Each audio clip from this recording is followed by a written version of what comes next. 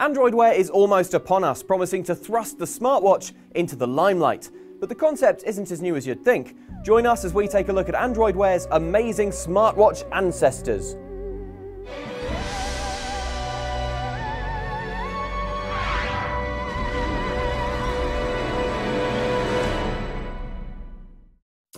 Companion computers that live on your hand have been a long-running sci-fi dream, from cartoons and TV shows to the Usborne Book of the Future, which predicted we'd all one day be wearing wristos, which, incidentally, is a way better name than smartwatch.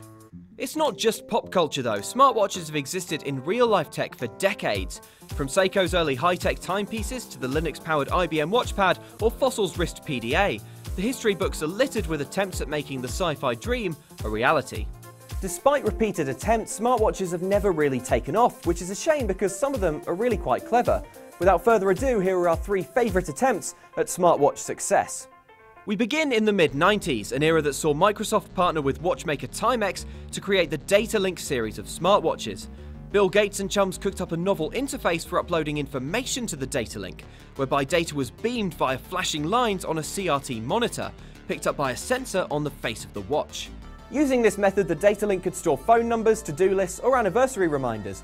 I do worry, though, what other information Microsoft could have stored in that flashing code.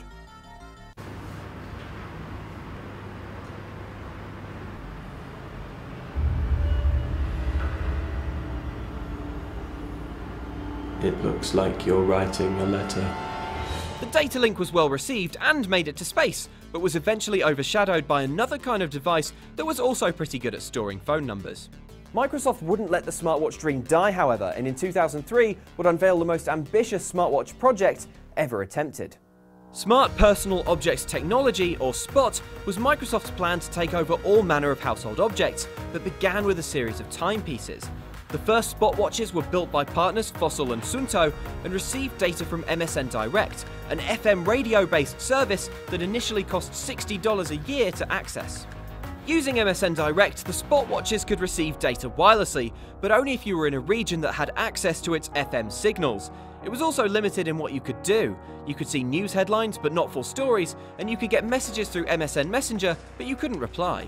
More Spot watches were built, but to no avail, and in 2008 Microsoft confirmed its smartwatch was dead. Just 1 year later, however, we were confronted with another attempt, and this one packed all modern conveniences. As well as a 1.3-inch colour capacitive touchscreen, LG's watch phone could make voice calls, removing the need to even carry a phone. It had 3G capabilities and even packed a front-facing camera to do video chat, something not even modern gadgets like Samsung's Galaxy Gear can manage. Sadly though, the watch phone was flawed. It cost as much as a smartphone but could perform a fraction of the tasks, and required you to wear a Bluetooth headset, unless you were happy to shout at your wrist in public. There we go hard and we go home. And if Tokyo doesn't like it, sorry Dave, I'm just in a lift. I might lose you. Dave? Dave? Dave? Dave?